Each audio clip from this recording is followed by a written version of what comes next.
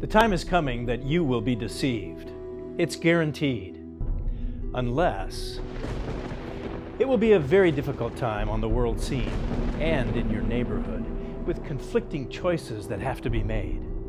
So much so that your life may depend on what you do. A great spiritual leader is coming. He will seem to have all the answers for your life.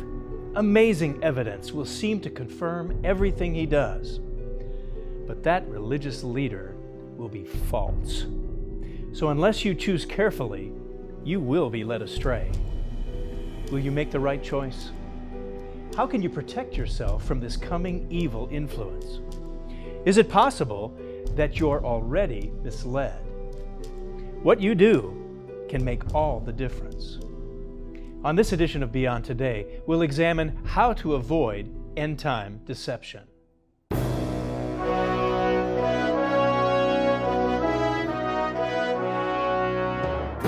Join our host Steve Myers and his guests as they help you understand your future on Beyond Today.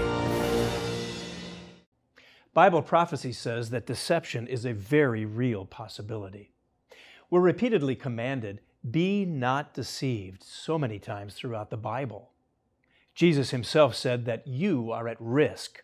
He warned in one of his parables that those who are misled will suffer weeping and gnashing of teeth. Another speaks of the unbelieving servant that will be cut in two and cast off with the hypocrites. Those are scary possibilities. Jesus warned us not to be taken in by false teachers, amazing occurrences, or evil signs and wonders. Well, could remarkable miracles mislead you? How can you avoid powerful deception that threatens your very eternal life? I spoke with many people who are skeptical of claims of healings, miracles, or any supernatural events. Do you believe in supernatural events? I do not. Do you believe in any of that sort of thing, supernatural events? Not really. You don't believe in that? No. There's this painting in a church in Chicago that's weeping oil. Did you see that? I believe that about as much as I believe in Jesus' grilled cheeses. How's that? You don't believe in the Mother Mary on toast? I do not. I would like to think that I don't get fooled by smoke and mirrors. Here's the challenge. How can you determine what is from God and should be believed and what should not be believed? How can you avoid being deceived? Too often, the genuine miracles of the Bible are looked at as quaint fairy tales. Some feel ancient primitive cultures in the Bible believed them in order to explain the mysteries of nature they couldn't comprehend. So today, science claims to give us the ability to explain all those wonders. Any rational mind believes that phenomenon can be explained by nature without God. But is that true? Speaking with people on the street about miracles and phenomenon, it occurred to me that just below the surface of our modern psyche is a part of us that is attracted to the mysterious and unexplainable. Ghosts, magic, UFOs, and witchcraft are so popular today. There are mystical elements of various religions that attract scores of new converts every year. Religious sites like Fatima, Portugal, Medjugorje in Herzegovina are locations where the Virgin Mary supposedly appeared in the past. So today, these places draw millions of religious pilgrims every single year. Do you believe in supernatural events? Yeah, absolutely. You believe in that sort of thing? Do I believe in it? Yes, I do. Maybe you've seen pictures of maybe a statue of Mary is weeping, or blood coming out of a statue of Jesus and that sort of thing. You believe in those kind of phenomenon? Yeah, I think so. Definitely. Actually, definitely. I'll backtrack. Yeah, I definitely do. Do you believe in supernatural things? Yeah, I do. I don't necessarily believe in like Bigfoot, like things like that, but maybe like, like definitely believe in like a spiritual realm for sure. But what kind of things in the spiritual realm should you believe to be real? Are all phenomenons equal? Could you be deceived by something that looks like a miracle from God, but in actuality is not? Would it lead you to follow that individual because of the wonders he can do? Is it possible that you could be misled right now? Now, don't take it lightly. The Bible foretells that your very life is at risk. Jesus said that a wicked and adulterous generation seeks after a sign. Is a miraculous sign an unconditional indication that the person is of God? Can supernatural wonders come from a different source? Now, many think that a miracle or supernatural event can come only from God. Do you think those kinds of things, unexplainable things, are only from God? Yes. Do you think that it's possible that those kind of supernatural possibilities, those phenomena, could come from another source other than God? No, not really. I don't think so. So if you saw something that was just astounding, just was unexplainable, how would you react to something like that if you witnessed that yourself? I would not dismiss it as, oh, that's not possible. So then you would think that those kinds of things, God is behind those kind of miracles. Absolutely, yeah. If it's meant to be, it's meant to be. Well, let's consider that for just a moment. Is it really meant to be? Is every wonder, is each supernatural event, are all miracles by the hand of God? Your Bible says no. Here's a clear example. You probably remember the story of the Egyptian Pharaoh who enslaved the Israelites. Before he was willing to let the slaves go, the Bible records 10 destructive plagues that were brought on that stubborn ruler and his people by God. Now here's the connection. The Pharaoh's magicians were able to duplicate those first few miracles. Now, that must have been impressive. In fact, one of those events occurred when Aaron threw down his staff before the Pharaoh and his officials, and it became a serpent. Then Pharaoh called in his own wise men and sorcerers, and these Egyptian magicians did the same thing with their magic. They threw down their staffs, which also became serpents. But then Aaron's staff swallowed up their staffs. So the evil sorcerers were apparently able to copy that miracle. Many must have been convinced that the sorcerers were powerful people to be trusted. And it didn't stop there. Next, the first plague was replicated. So Moses and Aaron did just as the Lord commanded them. As Pharaoh and all of his officials watched, Aaron raised his staff and struck the water of the Nile. Suddenly the whole river turned to blood. The fish in the river died, and the water became so foul that the Egyptians couldn't drink it. There was blood everywhere throughout the land of Egypt. But again, the magicians of Egypt used their magic, and they too turned water into blood. Now there was more evidence to convince Pharaoh and the people that the sorcerers were powerful and should be respected. Then, the next plague was also imitated. They made even more frogs appear than those God had sent. But the magicians were able to do the same thing with their magic. They too caused frogs to come up on the land of Egypt.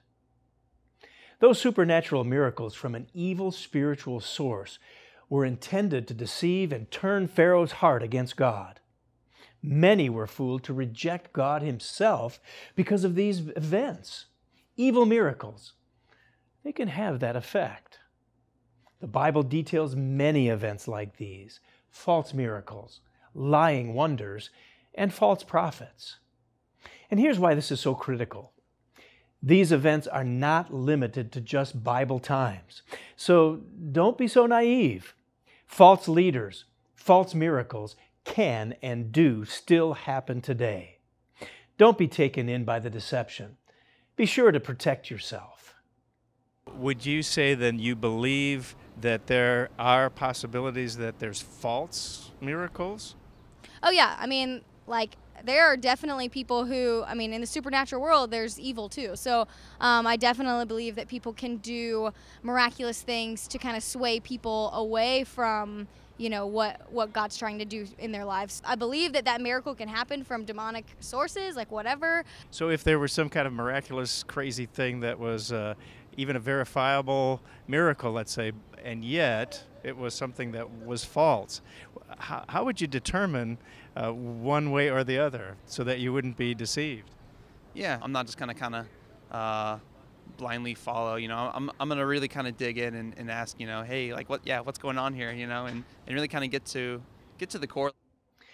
God certainly wants us to get to the core of the truth now, so we're not led astray later. He warned his people that not all supernatural wonders are from the true God. Adding to this, he says to reject any minister, any pastor, any teacher, or even miracle worker who speaks contrary to his laws and his teachings. Notice this passage. Someday a prophet may come along who is able to perform miracles or to tell what will happen in the future. Then the prophet may say, let's start worshiping some new gods, some gods that we know nothing about. If the prophet says this, don't listen. The Lord your God will be watching to find out whether or not you love Him with all your heart and soul. God says that even though someone's prophecy actually comes true or a miracle happens, it doesn't mean we should religiously follow that person. We have to step back. Consider the big picture. Jesus warned, beware of false prophets who come to you in sheep's clothing, but inwardly they are ravenous wolves. Dishonest teachers, priests, and deceptive leaders have wrong intentions and actions that go beyond whether their prophecies or miracles actually happen. Imagine this. Christ even describes some of them who even cast out demons and did many wonders in His name. But they were evil. He said, and then I will declare to them, I never knew you. Depart from me, you who practice lawlessness. Think about that for a moment. Someone could be doing great signs and wonders in the name of Jesus, and yet they are wicked. What would you do? Well, if they're trying to get me to follow them personally, that's not what I believe in. I believe if they're doing something that leads to Jesus, then yeah, I'll follow them in their pursuit of Jesus, because it's not about them, it's about God. What would it take to convince you? You just said it. If I see it with my own eyes, I might believe it. What would it take for you to buy into something like that? I guess it would take experience in myself, something supernatural that has no explanation. If I saw somebody even supernaturally heal someone, that wouldn't make me follow them. It'd definitely be, with the message that they come bearing. How would you know the difference then, whether to follow somebody and believe it or not? I wouldn't know the difference. I had to take a chance. It is possible to know the difference. Even if the message sounds good, it may seem biblical. The miracle is real. But following a distorted version of Christ will lead down a dangerous path. Could you be following a distorted version of Christianity? You don't want to leave it to chance. In a prophecy for our time, Jesus warned, false Christs and false prophets will rise and show great signs and wonders to deceive, if possible, even the elect. Christ had just finished saying, take heed that no man deceive you. You. He said, you disciples. When Christ says you, He's not talking to the world in general. He's not talking to everybody. He's talking to His own followers. He's talking to you. He also gives the specific deception that you need to notice. For many shall come in my name, saying, I am Christ, and shall deceive many. That's a powerful warning for all Christians. Christ's direct warning is this: beware of people who mislead you about Jesus. Now, could it be possible that you're already following a wrong Jesus contrary to the truth? Christ warned His disciples, and He's alerting you and me, that people would try to deceive us about Him and His message. He went on to talk about how the many, not the few, would be misled. So you should ask, is my Christianity the true faith that Jesus taught? You need to know. Christ gave that warning. Don't take your religion for granted. I hope you'll take time to seriously consider the possibility that you might be misled. It's time to examine what you believe and why you believe it. I'll have much more to say on what you should do in just a moment. Now notice how critical it is. The Apostle Paul expands on Jesus' warning and told us to watch out for a specific person. Now, brethren, concerning the coming of our Lord Jesus Christ, that day will not come unless the falling away comes first, and the man of sin is revealed, the son of perdition. The coming of the lawless one is according to the working of Satan, with all power, signs, and lying wonders, and with all unrighteous deception. This evil, sinful man will come with the power of Satan. He'll use every kind of influence, including miraculous and wonderful signs. It will look good. It will seem righteous. There'll be a great revival of what appears to be a wonderful Christian religion. But it will be lies. Would you follow a leader like that? Let's say someone did something amazing, phenomenal, just unexplainable, but yet miraculous. Would you follow them? Yes. Would you follow them? If someone make me to trust him, maybe I will follow. Would you follow someone like that? I think it's depend on things. Is what kind of things he make me to believe. It's hard to wrap your head around something like that, and so if it happens in a situation where it's easy to understand and it's more tangible, yeah, I would. Yeah, I will follow him. Maybe if he convinces me something good, I think this man is good. I will think he is a good leader. So if a guy was in front of your own eyes and you actually believed it, you think you'd follow him and do what he says? If God was in front of my eyes, yeah, I would believe him. If a supernatural event happens, I'm looking for it to have purpose, not just to be a cool event kind of thing. These miraculous events will certainly have a purpose. Part of that reason is described here. The coming of the man of sin will fit how Satan works. The man of sin will show his power through all kinds of signs and wonders. These signs and wonders will lead people astray. In other words, the intended aim of these miracles is to deceive, to lie. They're called false miracles and lying wonders because their whole purpose and intention is to deceive. So you should expect that many different supernatural signs and wonders will occur. They'll be real to our senses and perception. Apparitions, supernatural encounters, great signs, and a seemingly impressive religious leader will all be pieces to the end-time puzzle. But that's not all. People are led into a false religious system away from the God of the Bible and the truth of Scripture. An alternative false hope through the signs and lying wonders will be accepted by the masses and lead to destruction. Now that's on the horizon. But God's Word says there's an even more subtle way that deception is impacting you right now. The secret power or mystery of evil, lawlessness, wickedness is already working in the world. A sign that Jesus gave was that many Christians are deceived today. Is it possible that you've already been led astray? Counterfeit truth has been around from the beginning. The Apostle Paul warns all of us, for such are false apostles, deceitful workers, transforming themselves into apostles of Christ. And no wonder, for Satan himself transforms himself into an angel of light. Therefore, it is no great thing if his ministers also transform themselves into ministers of righteousness, whose end will be according to their works.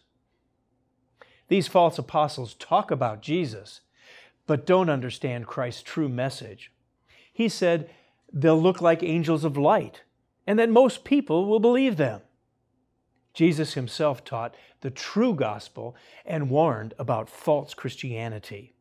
He said, "Then if anyone says to you, 'Look, here's the Christ,' or 'There,' do not believe it." Do you see the astonishing meaning? Jesus is telling us that most of Christianity today has been hijacked by false teachers and empty religion. He specifically warned against those who simply talk about Him. True followers will not listen to such teachers. Christ was concerned whether or not people understood and believed His message. Don't listen to someone who only talks about the personality of Christ. Don't listen to a man who says all you must do is accept Him and believe in His name. Does your minister teach about the spiritual significance of the seventh-day Sabbath? Does your clergyman preach about observing God's holy days and how to understand the plan of God that's revealed in them? If you haven't been taught about the significance of God's spiritual law and how it applies to you today, you're being deceived. The time is now to understand these things and the full truth of the gospel of Jesus Christ and the kingdom of God. Now, how can you determine if you've been a part of the kind of Christianity that Christ warned about? And how can you avoid becoming deceived? Well, here are 2 steps the Bible gives for us to take. First, love the truth. To avoid being taken in by deception, we must know the truth, believe the truth, live the truth, and love the truth. The Bible tells us deceit is happening right now, and it will come to a crescendo in the future. He will use every kind of evil deception to fool those on their way to destruction because they refuse to love and accept the truth that would save them. So God will cause them to be greatly deceived, and they will believe these lies. God makes it clear that if you're to avoid deception and be a true follower, you can't just claim to be Christian. Do you know and understand the truth? Jesus said, "Sanctify them by your truth. Your word is truth." That means the Word of God, the Bible, must rule our life. Well, how can you know if it does? Well, here's an example. Jesus said He is Lord of the Sabbath. That means we love that truth. We then worship and celebrate His day, the Sabbath, from Friday sunset to Saturday sunset. So it's clear that to avoid being led astray, we must be Bible believers. We must read our Bibles.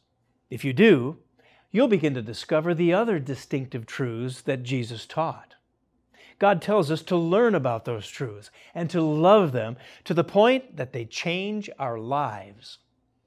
Now, if you need help with this, order our study aids to assist you in understanding your Bible.